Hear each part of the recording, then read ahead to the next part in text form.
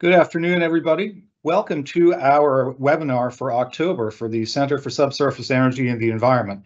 My name is Hugh Daigle. I'm an associate professor in petroleum and geosystems engineering, and I'm also affiliated with the center.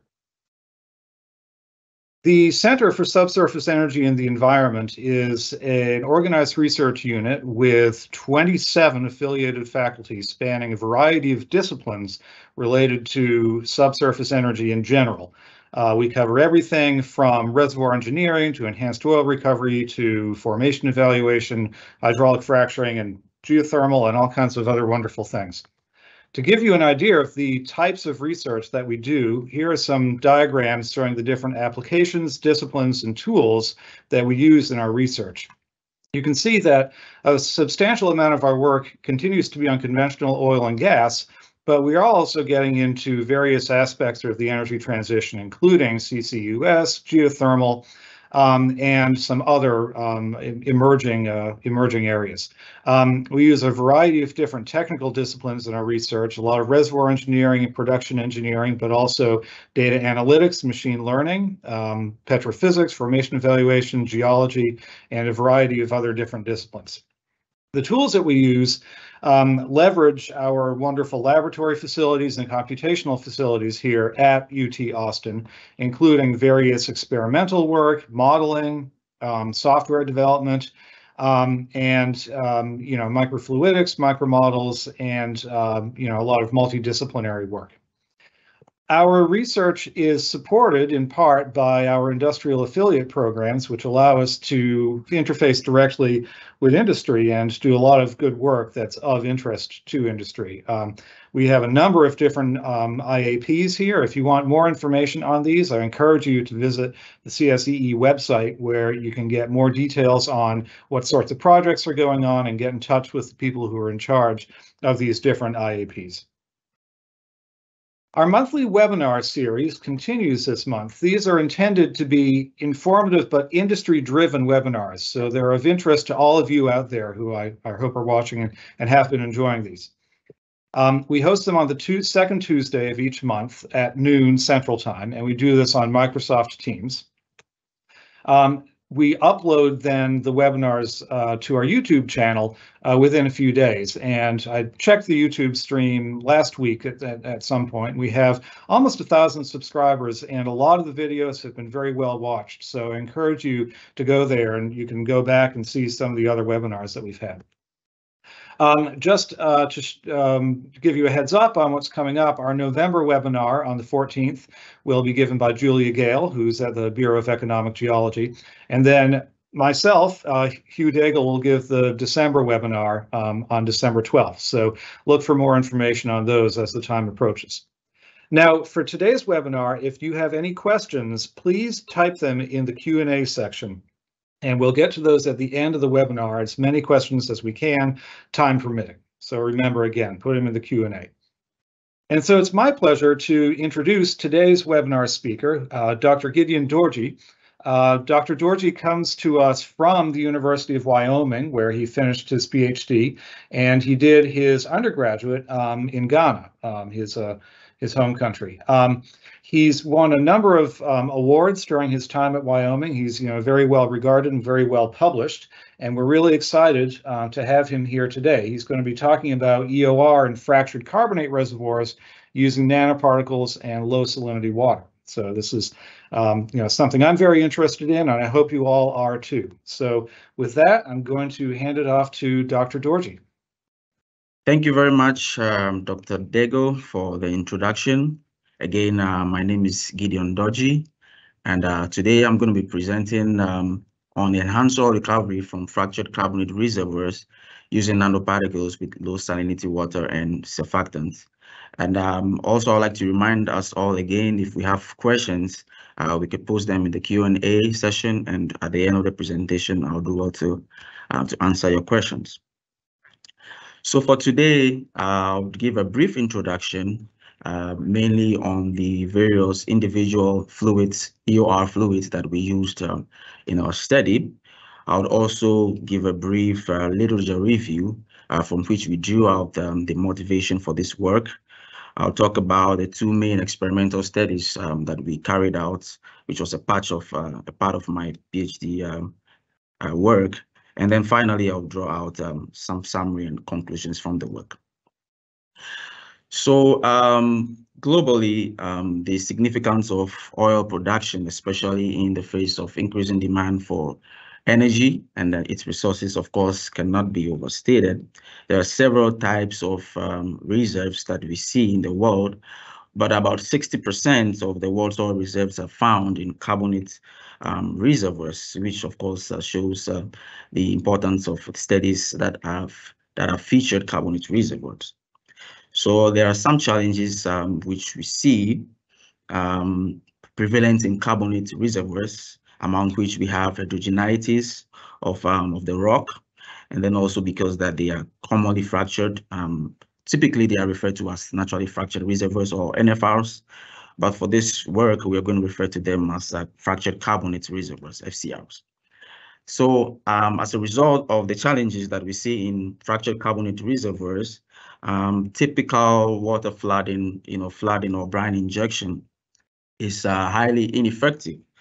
And also because of the fracture matrix, permeability, and storativity contrast that are prevalent in FCRs, we normally experience an early water breakthrough and, of course, poor sweep efficiency, which drastically affects negatively the oil amount that we are able to produce from FCRs. So as a result of this, various techniques have been employed, and an example of that is the enhanced oil recovery method, which of course is very important, especially when we discuss FCRs in order to economically produce from them. So the first fluid, EOR fluid, that I want to introduce here is the low salinity water. Now, low salinity water from literature is defined as water that has salinity of, say, 10 weights percent or less than 10 weights percent. And there are several other types of modifications that are done for brine. And so it is referred to as smart water, sometimes engineered water. But for the purposes of this study, we would refer to all of them as low salinity water. Okay, now there are two main categories which are used to, define the governing mechanisms which are at play when you're dealing with low salinity water flooding. So we're looking at the rock to fluid mechanisms and then the fluid to fluid mechanisms, right? So there are several of these that we could actually talk about, but I just want to highlight, for example, the micro dispersions, or what is also referred to as the water in oil micro dispersions, and I would explain more about this as we move along. But then these are all the other mechanisms that help, during low salinity water flooding in especially fractured carbonate reservoirs. So low salinity water flooding in literature has been shown also to incur lower capital expenditure and operational expenditure. And of course, as petroleum engineers, we are also interested in the amount of money that our activities accrue. So low salinity water flooding also has the tendency to increase oil recovery, as has been shown in several work, and I'll also highlight a few of them in this work. However, some literature have also pointed out some adverse effects of low salinity water flooding, which has to do with fines migration. So fines migration, which basically refers to the removal of the particle of the rocks, is typical in sandstones, but then of course it also occurs in carbonates as well, causes what we call formation damage. So formation damage typically is going to block the pores of the reservoir, and then as a result is going to adversely affect oil production, right? But as we'll see as I move on, some other research have shown that formation damage could also in some way help in the improving oil recovery. Oh, let's talk about nanoparticles. So nanoparticles have widely been applied in several other disciplines, in drugs. So many other industries have looked at the application of nanoparticles. So these are just solid particles that have sizes ranging from 1 nanometer to 100 nanometers. Due to their small nature, they have very desirable characteristics or properties. They're highly mobile in their free state. They have high or large surface area, high surface area to volume ratio. As a result of this, they're able to act on surfaces. And to some extent, we could look at them as surface acting agents to some extent. The application in petroleum fields also involve different, spectrum. But then what I want to highlight is they are used for stabilizing fracturing fluid, and of course in enhanced oil recovery, in improving the amount of oil that we recover.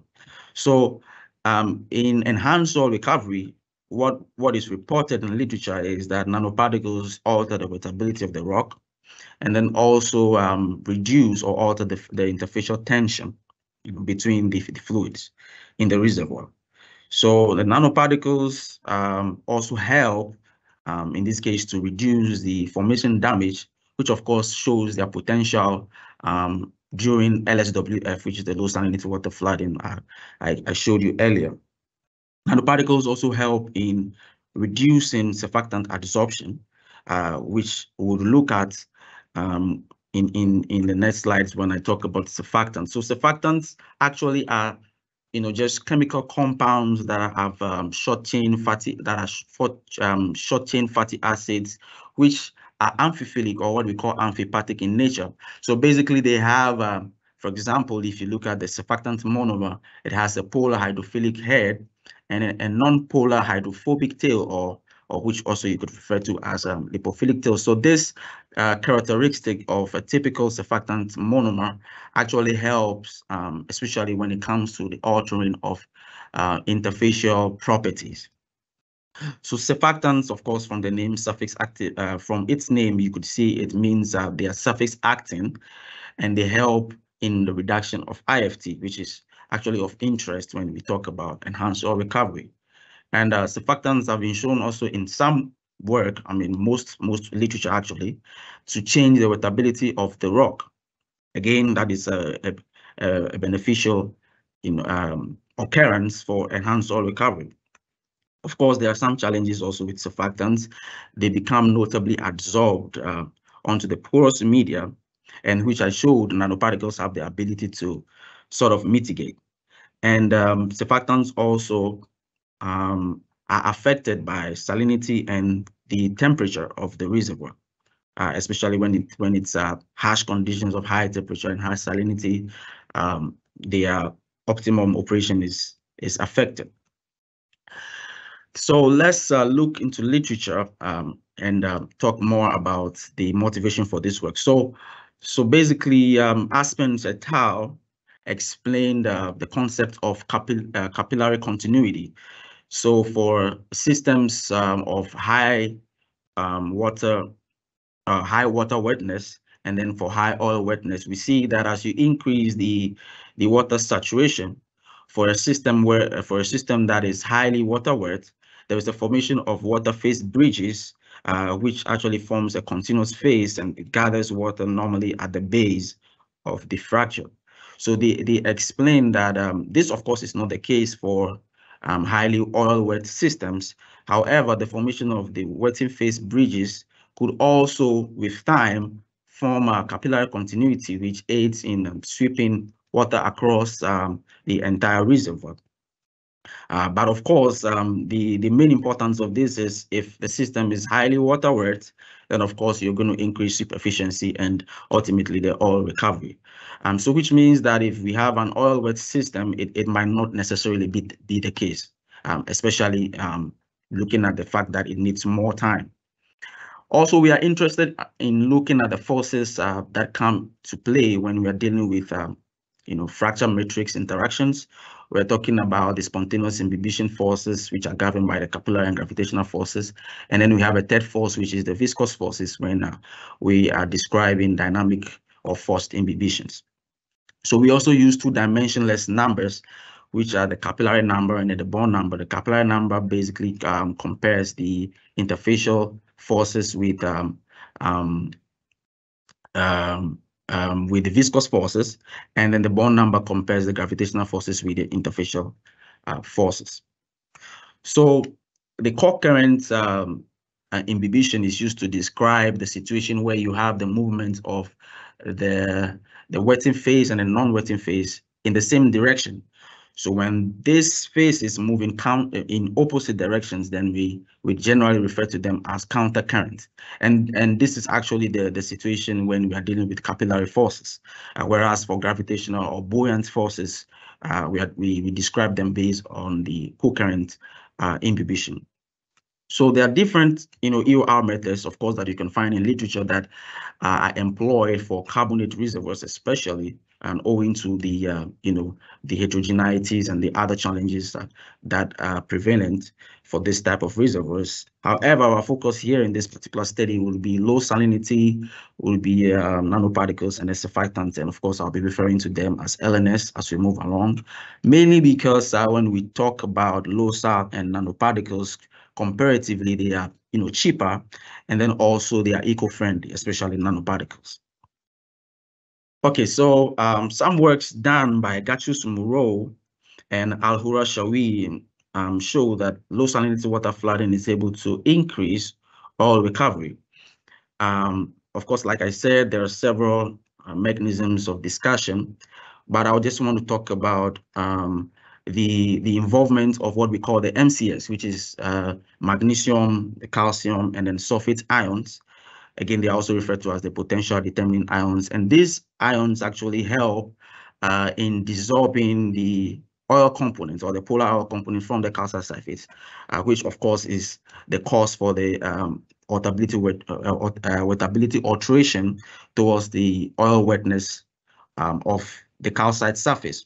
So whenever you have these ions, present, they begin to change the wettability towards water wetness, and that significantly, improves the oil recovery. So as I said earlier, microdispersions have also come up in several research work where you look at microdispersions, which are just nanopackets of brine that are engulfed, in polar components of the crude oil. So when this happens, normally what happens is that for low salinity water environments, you see a decrease in the ionic strength. And that also increases or give more dominance to the van der Waal repulsive forces, and which expands the Debye length and the de Sitter potential, of course. And then that helps in increasing, the water film that accumulates on the surface of the rock. And when that happens, of course, you're going to dissolve the oil from the rock surface, and that ultimately leads to increase in oil recovery. So water microdispersions have come up a lot. You see some other works done by Mehriban, further adding to the fact that you could have partitioning, which he referred to as PRT, which is the partitioned surface active materials. This also aid in the formation of water microdispersions, again, of course, helping in oil recovery. We want to talk about the fines migration here. So the fines migration, like I said, causes formation damage. But then if you have formation damage as a result of fines migration, which leads to the diversion of flux towards the unswept zones in the reservoir, of course, that is going to increase oil recovery. And, Cheke et al. Also explained that for systems where you have high permeability, low permeability zones, when the formation damage occurs in the high permeability zone, you have the diversion of the flux, of course, towards the low permeability zones, and that is going to increase the oil recovery. However, the situation adversely affects the oil recovery when you have the formation damage occurring in the low permeability zone. In this case, you could refer to the matrix, the rock matrix. If that is the case, you have a counter flux towards the high permeability zone, which obviously has the lower amount of oil. And so at the end of the day, you don't have an increase in oil recovery. So it could go both ways depending on which area you have the formation damage occurring. So in summary, you could look at works done by Zekri, Gachus Moreau, Alhura Shawi, so many others, which kind of like shows the potential of low salinity water, especially in fractured carbonate reservoirs.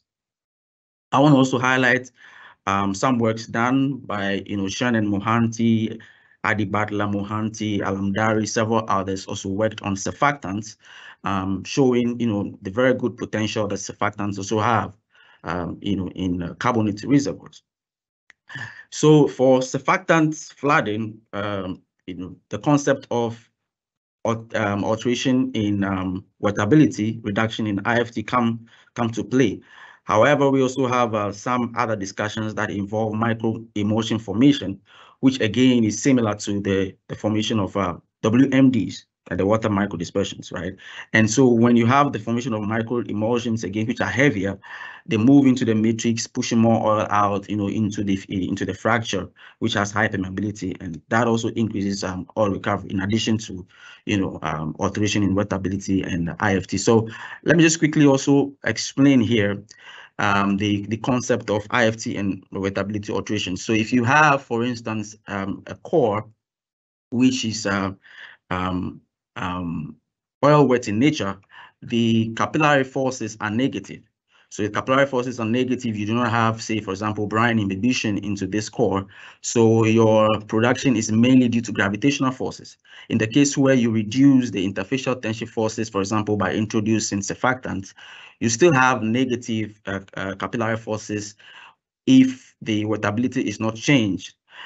So of course, again, improvement in oil recovery is just due to gravitational forces. So the desirable case is when you have contributions from both, interfacial or capillary forces and then gravitational forces, in which case we need to alter the wettability towards neutral or more water wetness, and that also helps. That will help significantly in increasing the oil recovery.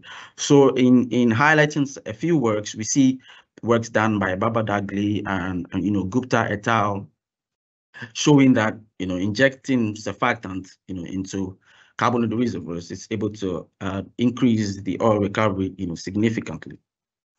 I want to also highlight the combination of LNS, which is low sal nanoparticles, and then surfactants in their combining state. So for example, combining low salinity water and surfactants, some works have shown that this combining effect is able to significantly improve the oil recovery compared to the individual low sal and then the surfactants. And this, of course, is as a result of the reduction in the IFT and then also the alteration in the wettability towards water wetness.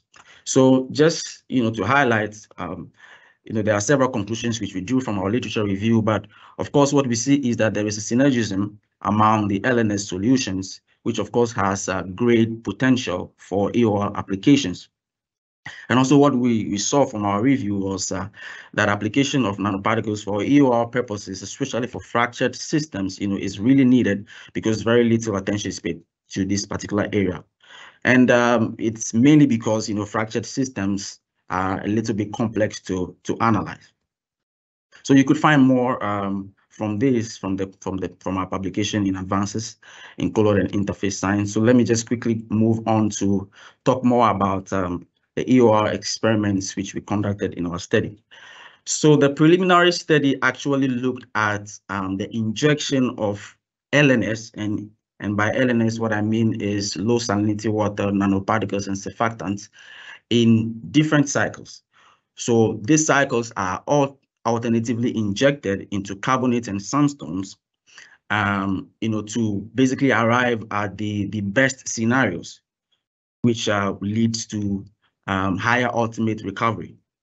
So in looking at different combinations of the LNS in cycles, both individually and in mixtures, Olayiwola and Dijan concluded that the alternatively injection of LNS, which means that we first of all injected low sal, followed by nanoparticles, and then surfactant in that order, sequentially, actually helps or is most effective, especially when it comes to carbonates.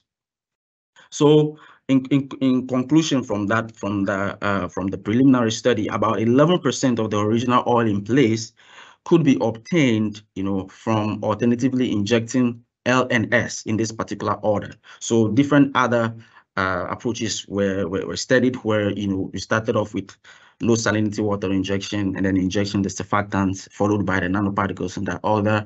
We also had the mixture of the low sal and nanoparticles and surfactants. So, and then this actually was a promising one. And so the whole idea was to then, extend this investigation to include fractured carbonates, because the study actually just looked at carbonates without the presence of fractures. So that was the motivation for the work. So the first part that I want to introduce here is the experimental study on the alternate injection of silica and zirconia nanoparticles. These are type of nanoparticles which we use for this study, of course, by alternatively injecting it with low salt and then surfactant. Okay, so we used carbonate cores, which of course come in 12 inches in length, but then we cut it into two. So each of the cores are then just 6 inches in length. And then we create the fracture ourselves, creating the fracture along the longitudinal section and then holding it together using a shrink tube. So we follow the standard, procedure of core flooding experiments. First of all, by preparing the cores and determining the porosity. So the porosity, in this case, we determine the porosity using the weight method, which is the saturation method, and then also using the porosimeter, right? So the porosimeter or the permeameter also helped us to, to measure the permeability. Again, we use the saturation method in the core flood system to measure the absolute permeability, the effective permeability, just to compare the results. We, of course, also prepare the individual LNS fluids in this particular study, the low sal, the nanoparticles, and the surfactants separately, as well as also the synthetic brine. We determine the fluid properties, we measure the viscosity and the density. And then to begin the core flooding experiment, we saturate the core with brine, 100% saturation with brine, and then we drain, the saturated core with crude oil, which of course is just the drainage process. And then we establish the SWI, and then we age the core for approximately 3 weeks to alter the wettability. And then we recirculate the crude oil to remove the aged core, the aged crude oil, and we begin secondary injection of brine. So you inject we inject the synthetic brine up to points where we recover no further oil recovery. We establish the SOR, which is the residual oil saturation, and we begin our EOR process. So, like I said, the EOR process begins with low salinity water in this order, which we found to be, the most effective, low salinity water, and then you inject that to a point where you no longer, see or observe recovery, oil recovery from the core, and then you switch to nanoparticles, same procedure, and then finally you conclude with surfactant for the first cycle, and then you start again with low sal nanoparticle surfactant. So basically, it's just alternatively injecting this LNS in that particular order, and then you determine, the recovery. So basically, this is the setup that we used for this particular study. 3 Quizzix pumps, 1 core holder. I just wanted to point out this because one of the things we realized from our study was in this first part we actually used hand pumps. So we used 2 hand pumps, one for the back pressure regulator, and then the other pump we used, which is the hand pump, was used for exerting the confining pressure on the core, or the overburden pressure. So what we find out, which I'll later explain, is using Quizzix pump for this actually removed a whole lot of noise from our data, right? From our DLP, the differential pressure, which was recorded by the pressure transducer. So I just wanted to point that out as we move along.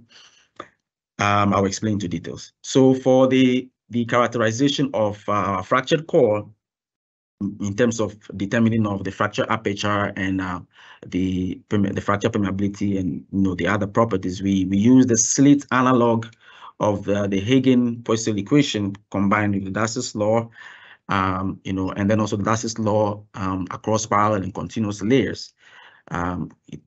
This tool was used basically to characterize the fractured core. So I want to introduce the spontaneous imbibition, which we used for this side of the, or for this part of the investigation. We basically use this to test the applicability of the individual LNS solutions to produce beyond the base solution, which is the synthetic brine. So standard procedure again, looking at the various cores that we use. Of course, these cores are smaller because of the imbibition cells that we used. They are just 3 inches in length and then 1.5 inch in diameter, five cores overall. But of course, we dry the cores 24 hours. We use the weight method to determine, the properties, and then again also measure it with the porosimeter, permeameter. So the vacuum saturation method helps us to saturate the core with crude oil for like 24 hours. And then, of course, we are using the same experimental condition as the first imbibition. So in this case, we are aging it again 3 weeks at 70 degrees C temperature, and then we take out the aged cores, place them in the imbibition cells, and then fill each of these imbibition cells with brine and then the LNS solutions. We measure the oil recovery against time, just to determine the ultimate oil recovery for each of these scenarios. The setup, the goniometry setup we used for measuring the interfacial and contact angle measurement actually featured the captive bubble technique. So captive bubble technique helped us to measure the contact angle, and then the pendant drop bottom up method was used to measure the interfacial tension. So of course it's bottom up because the surrounding phase was the denser phase, right? So this was the setup we used for measuring these two properties. So the spontaneous imbibition, which we carried out for each of these fluids, like I said, to determine the applicability for the first imbibition experiment, showed that the LNS solutions had great potential in improving the oil recovery beyond the base solution, right, beyond the brine. So as expected, we see the only solution here which actually produced less of the oil recovery compared to the brine was the SDS. And of course, this is because SDS is an anionic surfactant which has negatively charged surfaces. And the calcite surfaces under high temperature are positively charged.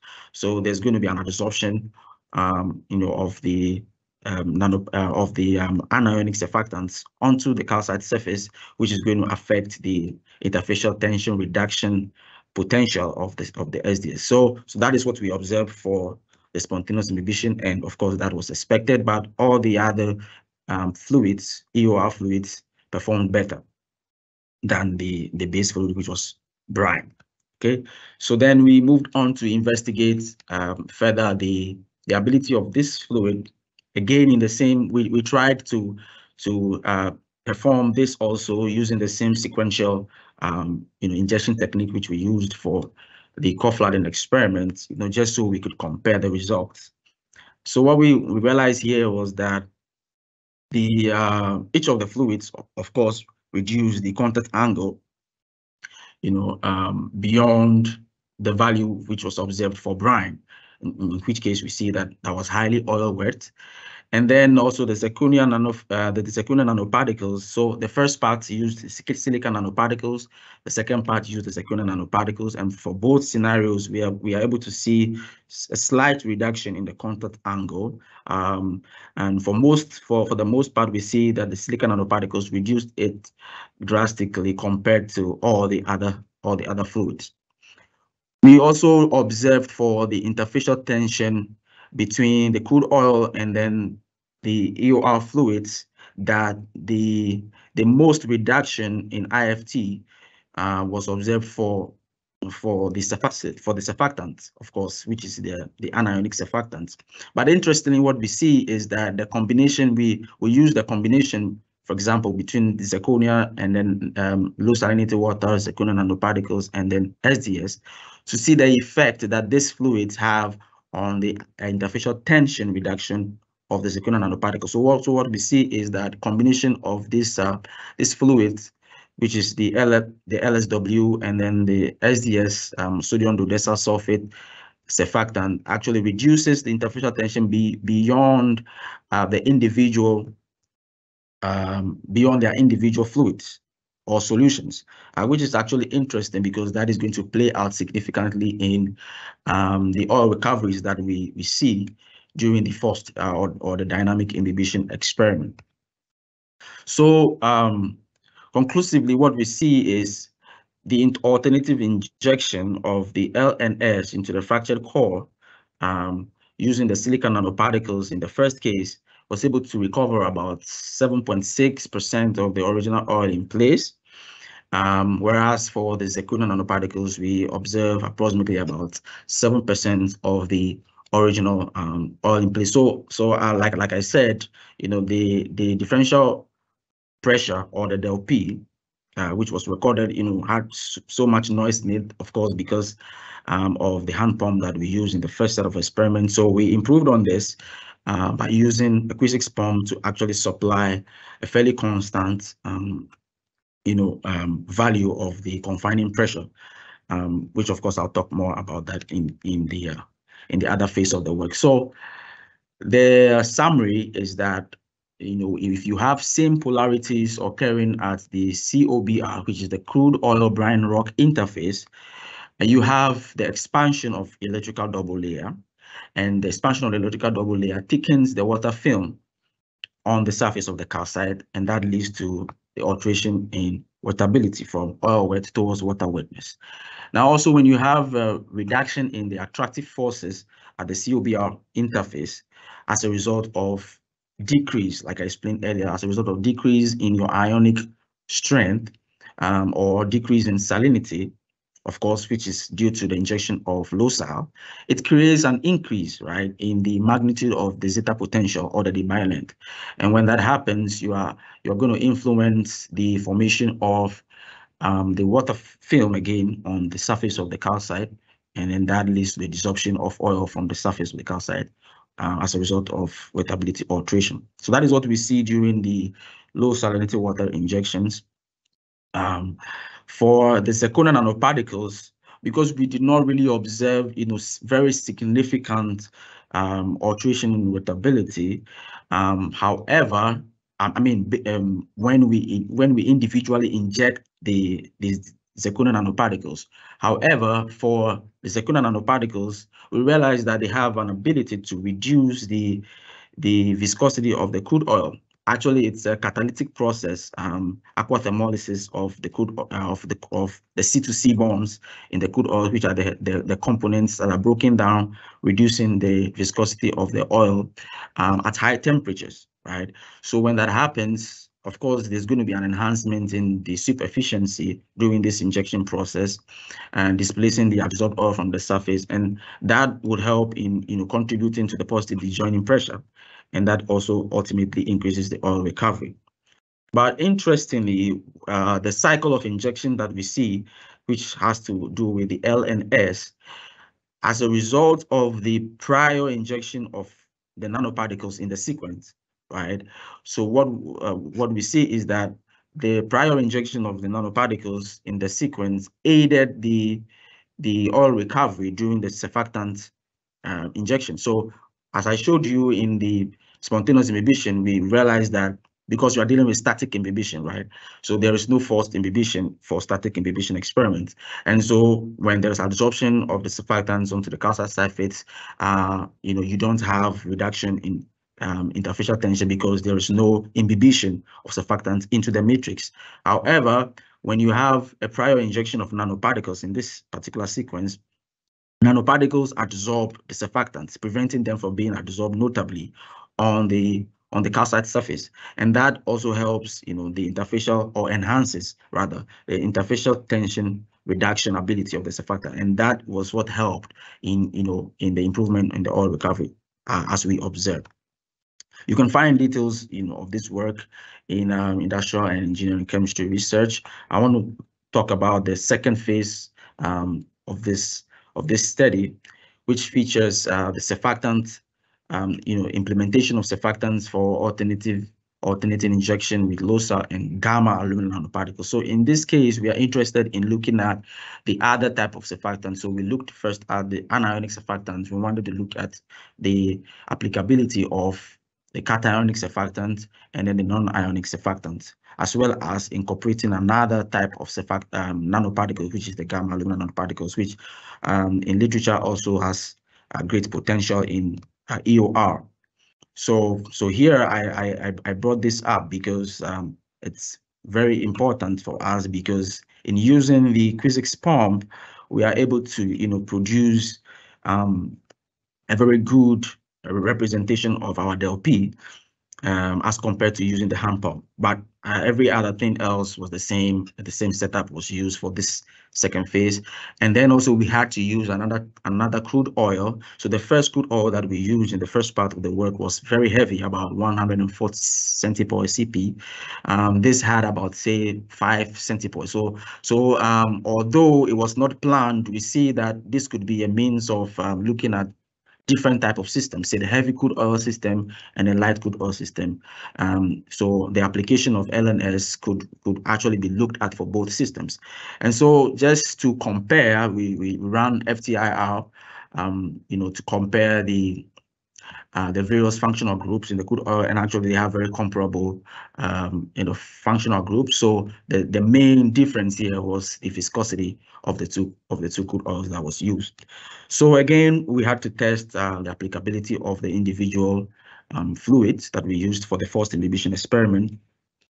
And from this, again, we see that all the LNS fluids in this particular case produced more than the base solution, which is the brine. And in this case, we are using C90 tab as the cationic surfactant, and then we are using Triton X100 as the non-ionic surfactant. So first off, we wanted to apply, the best case scenario between the two surfactants that we used. And so this was one of the criteria that we used to determine which of these two to use for the first imbibition. So here we see that overall the cationic surfactant produced more oil than the non-ionic surfactant.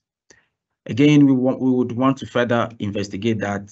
So we had to also, look at the contact angle measurements, and also this will help us to select between the C90 tab and then the Triton X100 for the application of the alternative injection of LNS. So the contact angle measurements reveal that C19 tab is able to reduce the contact angle towards neutral wetness, and then we also see same for gamma aluminum nanoparticles, although the most reduction was observed for C19 tab. The Triton X100 compared to the C19 tab, could not significantly reduce the contact angle, in terms of comparison, but every other fluid in the LNS injection cycle, showed in similar reduction ability. So we measured also the interfacial, tensions between the crude oil and the individual LNS, and then we see the most reduction was recorded for the C19 tab. Of course, C19 tab performed better than the Triton X100, which ultimately leads to us using only the C19 tab for the first imbibition experiment.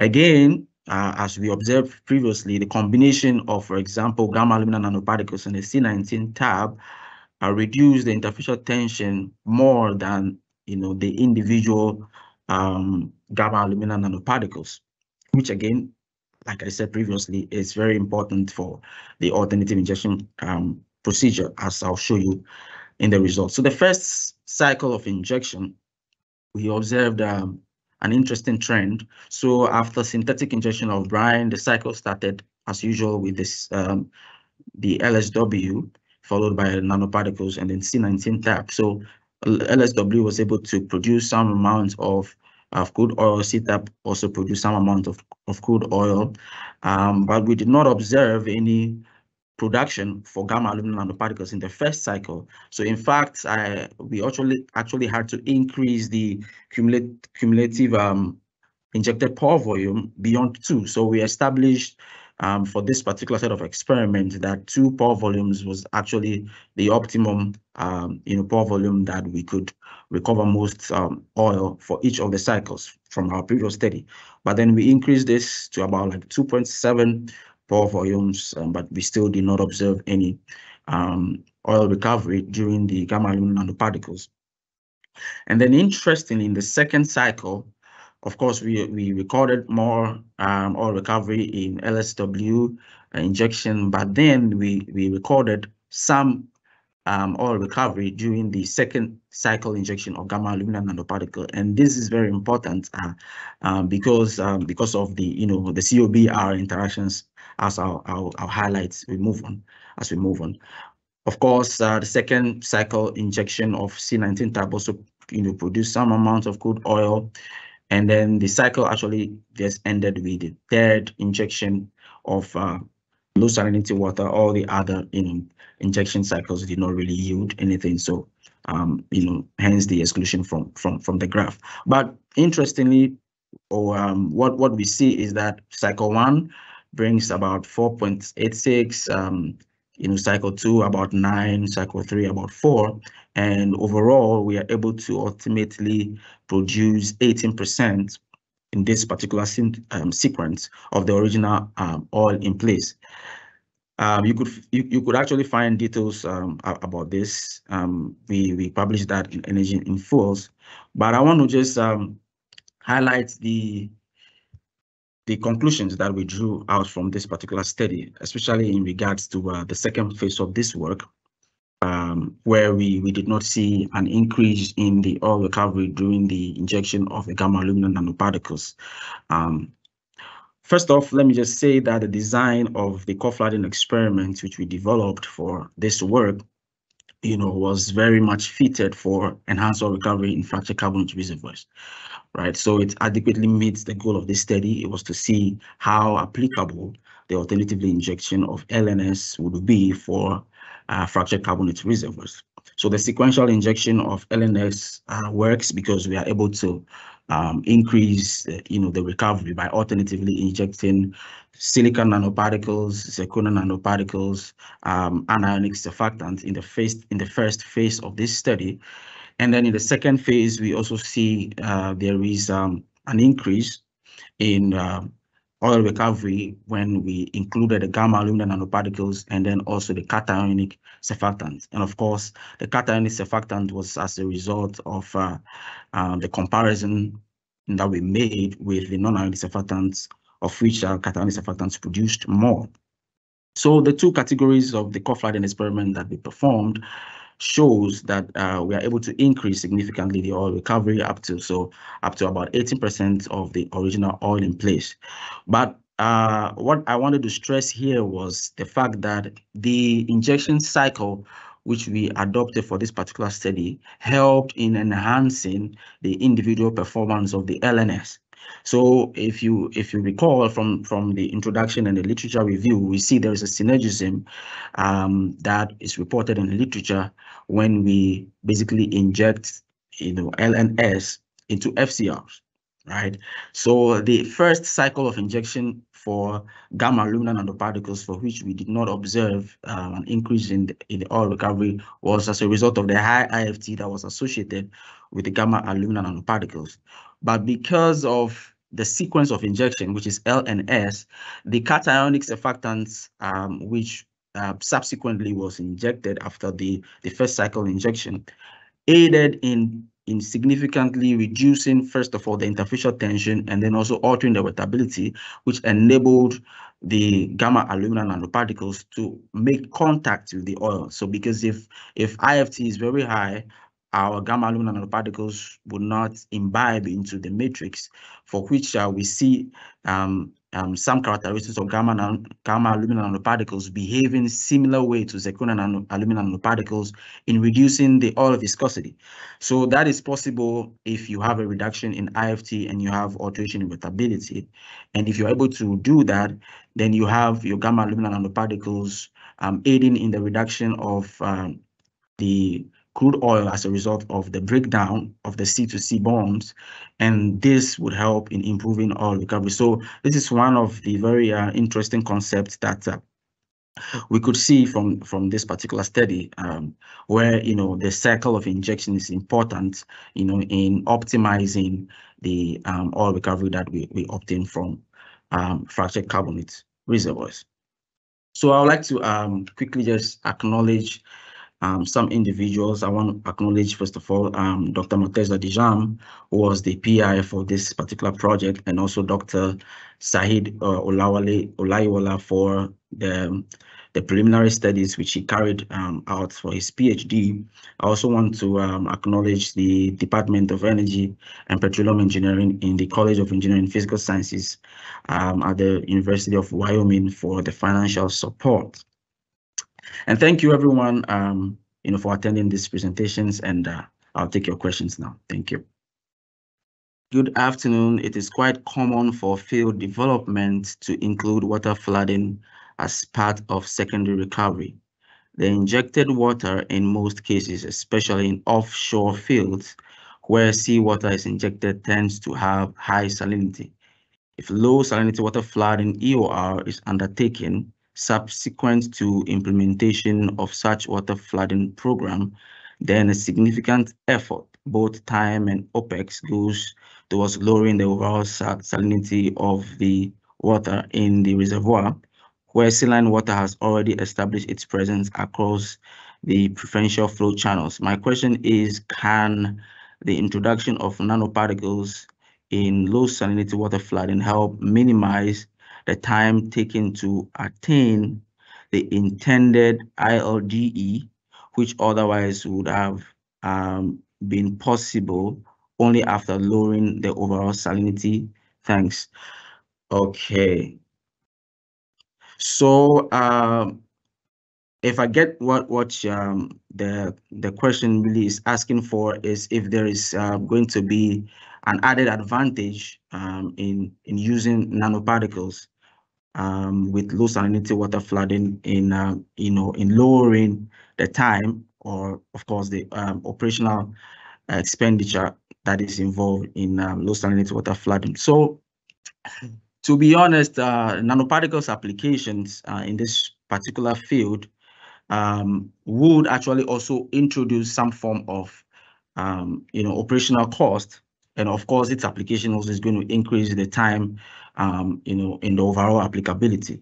So, but what I can say to that effect is, if we combine the nanoparticles with the low salinity water flooding like we did, in which case we ultimately increase significantly the oil recovery, then of course we are making up for the time that we spend. So really, in my opinion, in using the nanoparticles could also increase the time of applicability, right? Because it's a different spectrum, completely different from the low salinity water, injection or application.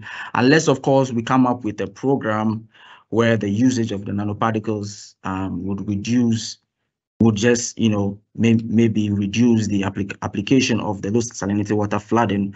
Generally, what I see is going to also increase operational expenses and also increase the time of application. So that is what I could say to that. Of course, if there is a program that could help minimize that, I would definitely appreciate it. But the incorporation of nanoparticles also increases the time and the expenses, in my opinion. So yeah, I hope that helps. It says, can naturally fractured carbonate be used to investigate the effectiveness of the LNS alternating injection technique, or how can the fractures be made to mimic NFLs? Yeah, so the NFLs, which of course is the naturally fractured reservoirs, the whole concept is the fact that they have a lot of fractures, right? So they have a lot of fractures which are prevalent in the formation, and so there are other techniques I would say that we could incorporate in this particular investigation, which will help us determine, the type of fractures that are prevalent. Because for example, in our case, we only looked at, the longitudinal direction of creation of fracture, which of course is the base. So the base form of fracture creation, because the fractures are going to be naturally created in real applications. So, but of course, we have to start from the less complex situations as much as we can.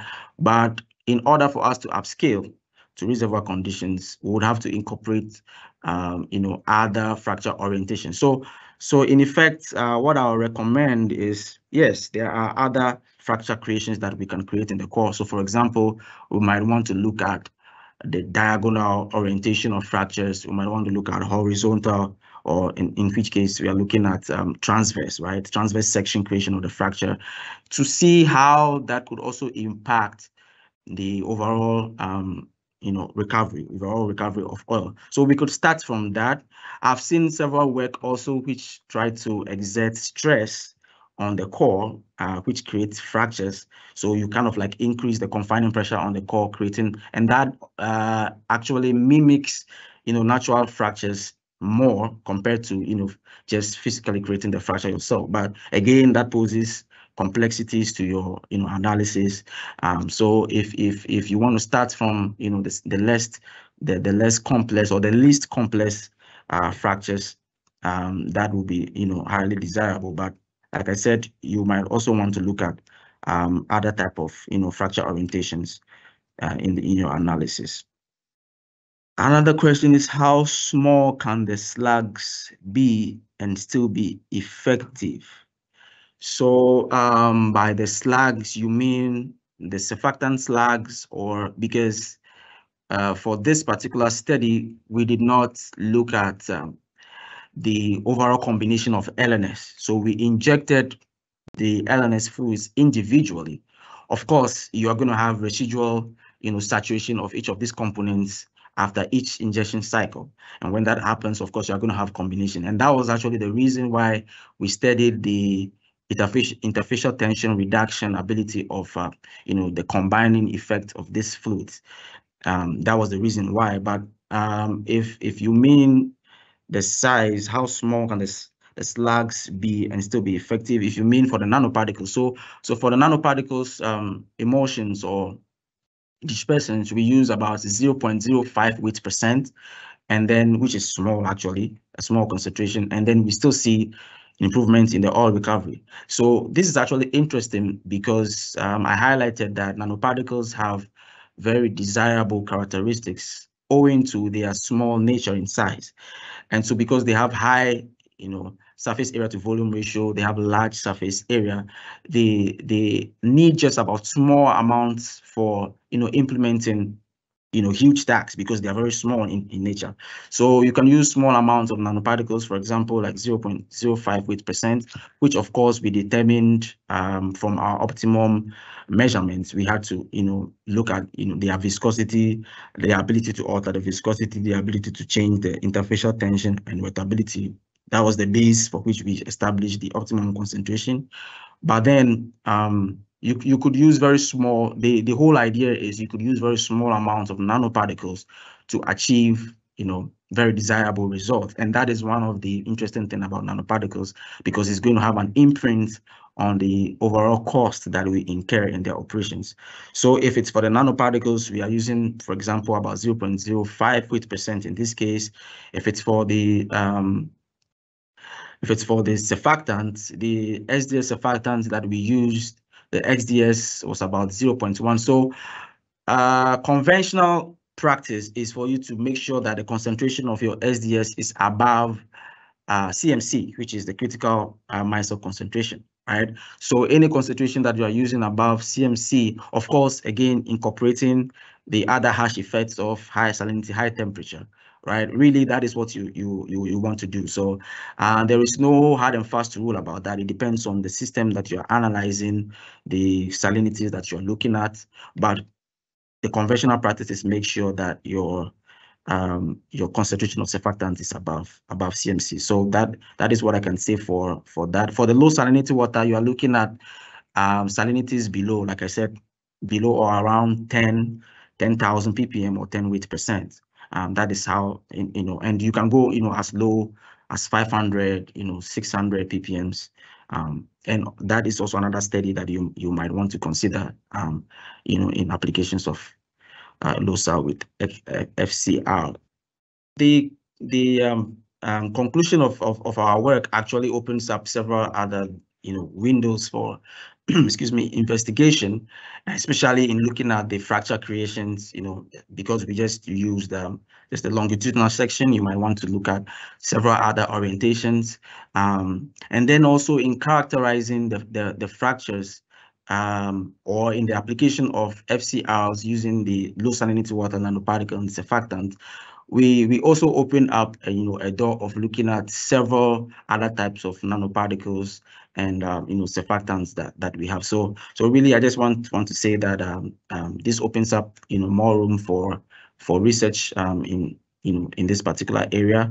Conclusively, I want to thank the Center for Subsurface Energy and the Environment, for the opportunity to present part of my PhD research, and thank you everyone for joining in.